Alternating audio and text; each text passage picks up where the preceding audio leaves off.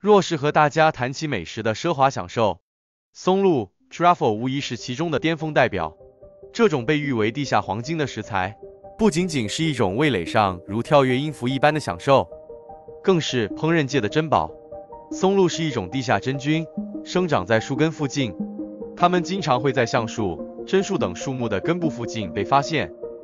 它的外表呈现不规则的颗粒状，而其真正的价值体现就在那独特的香气。松露有一股浓烈的带有性荷尔蒙的气味，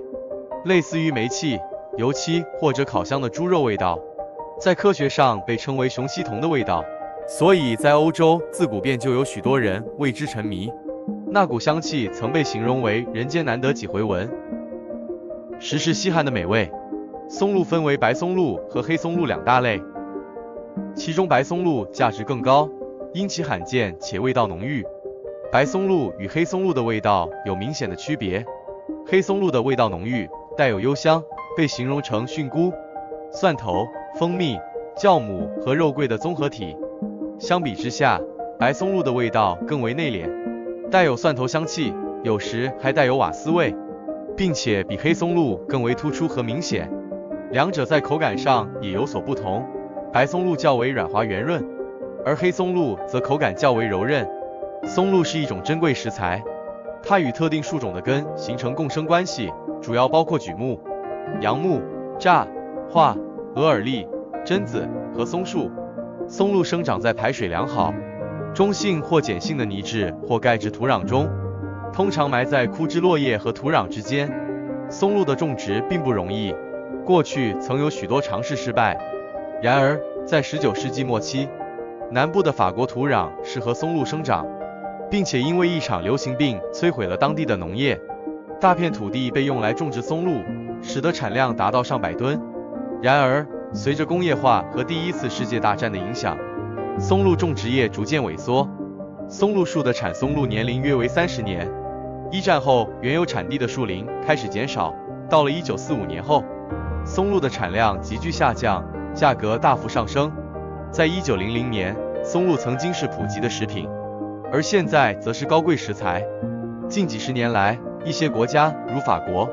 英国、美国、西班牙、瑞士、纽西兰、澳大利亚和智利等开始人工种植松露。然而，为了防止价格暴跌，种植业者限制产量。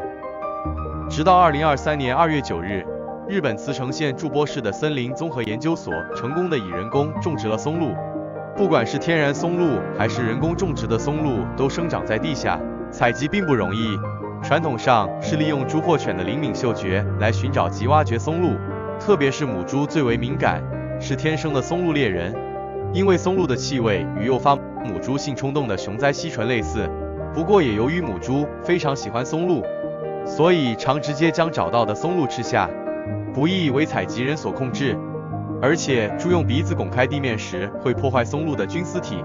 导致以后松露的产量下降。因此1985年之后，意大利政府禁止使用猪来发掘松露。相比猪，狗的嗅觉也很灵敏，而且更容易控制。